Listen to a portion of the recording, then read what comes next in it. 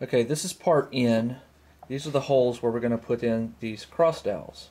See the line on top? That's so a screwdriver can orient it.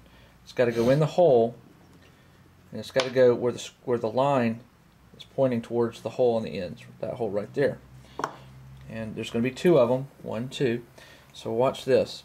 We're going to take this piece and we're going to insert it in here. Here's where I'm going to insert one of the bolts.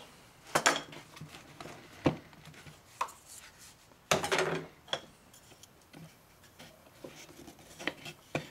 going to go ahead and put in the cross dowel. Put your finger underneath it. You know what we should have done? Should have done that one first.